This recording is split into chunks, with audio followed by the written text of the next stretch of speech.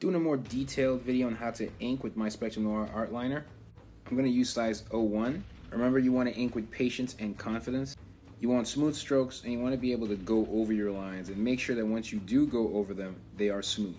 Feel free to thicken some parts and then have them thin out again, because that gives a G-pen feel. Thicker lines in places darker, thicker lines for the lashes, and then light strokes for the hatching that we're going to use for shading over here.